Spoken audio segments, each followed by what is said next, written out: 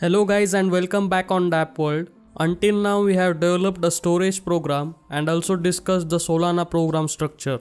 Now let's write some tests for the storage program. Open the project in the code editor. Now the first thing is install the Anchor and Web3 as node dependencies using these commands. After successful installation, open the test file in tests folder. If you want to write tests in Mocha, you can go for it, but since our program is so simple and short, we will directly write tests in plain JavaScript. Open the file from tests folder.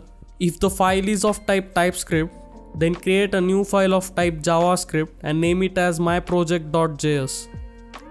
After opening the file, empty all the code and start from the first line. Let's import the anchor with require. Then define the system program.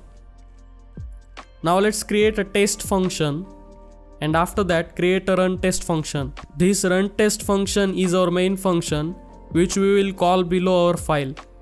This function is defined as asynchronous and calls the test function which we have defined above. Now let's define some parameters in the test function. This line defines the provider. We are telling Anchor to grab the provider from our local environment. Remember, we have set the local environment with Solana config set localhost. Now let's get the program and generate an account. After that, let's initialize the account in our program to store the value by calling the initialize as follows. The parameters passed here are same as defined in the program. If you have noticed, we are not passing the exact value because in the Rust, we use snake case instead of camel case. But in the test file, we are using camel case to call the variables. This is something is handled by Anchor and we can follow the best practices regardless of what language we are using. Now that we have initialized our account, let's try to call the data with fetch. Here we have called the init account and then consoled our output value with fetched value.value.toString. Now before running the test, we have to make some changes in anchor.toml file. Now run the tests with anchor test.